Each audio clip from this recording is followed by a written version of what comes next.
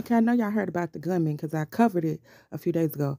But accused Half Moon Bay gunman claims he suffered years of bullying before killing 7. So if you've been following this story, you know that the people he shot were his coworkers. And he did, in the news article, mention that he wasn't in his right mind when he did it. And under no circumstances killing these people okay. But what I will say is that um if we are out here bullying people and causing drama and trauma in the workplace for other people, we got to stop. If that's you, if you've been having a hard time at work, please reach out for help. Go to your HR, let them know what's going on, because I would hate for it to turn into something like this where you're being bullied and um it's just hurting you, and you say, you know what, I got something for them, because this isn't the first incident to happen like this. I think this happened at the Walmart too.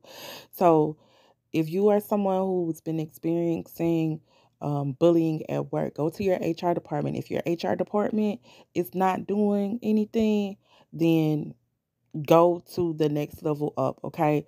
You do not have to be tolerating bullying or um, any hostile work environments. Now, on the other hand, if you are someone who's picking at people at work, bullying people at work, because I too have experienced being bullied at work. So listen up. Stop it. Stop it. Because you never know what people are going through by looking at them. And you never know when they may be on their last straw and they snap. So if that's you, get yourself together. Go seek therapy if you need it. Because why are you bullying people at work? Why are you doing that to them? If you see that somebody is not doing well, see if you can help them. Don't bully them. Don't talk about them. Whatever the case may be, they may be different from you. That doesn't give you the okay to bully them.